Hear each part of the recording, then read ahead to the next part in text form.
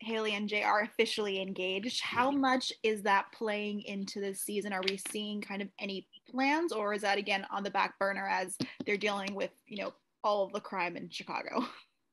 I don't know of yet. I assume at some point there will be some sort of when, I assume, but I don't know when that will be, or who knows, maybe I don't know. But at this point, I don't know of anything, and it's kind of there. I think there was a ring conversation at one point, but I don't know if that's still in it or not.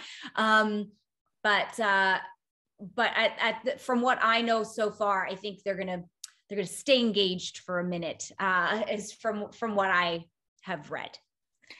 Is it something that's making its kind of way that everyone else on the team knows about it, or are they keeping it to themselves for a bit?